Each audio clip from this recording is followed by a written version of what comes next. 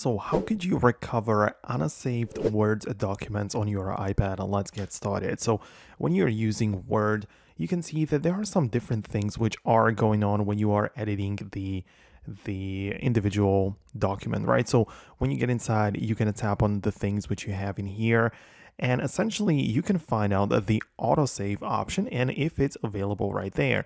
So you can see that for me it is turned on like that, and I can click on a save in the meantime to make sure it is saved like that, right?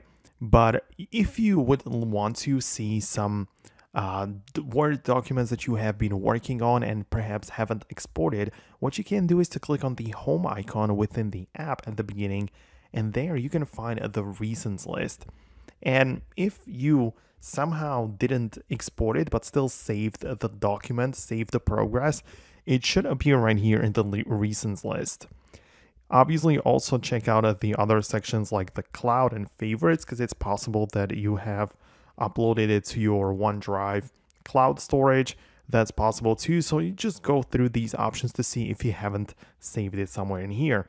Also, similarly, by clicking on the folder right there, you can check out your OneDrive folder altogether. So there you can browse all of the files to see if you haven't anything there.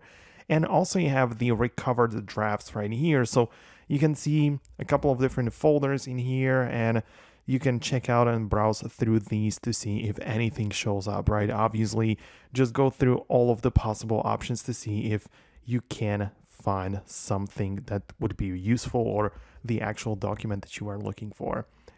However, if you completely deleted the draft and completely removed it from your phone, it's unlikely that you're going to be able to find it, but sometimes it is possible to find and recover unsaved documents right here.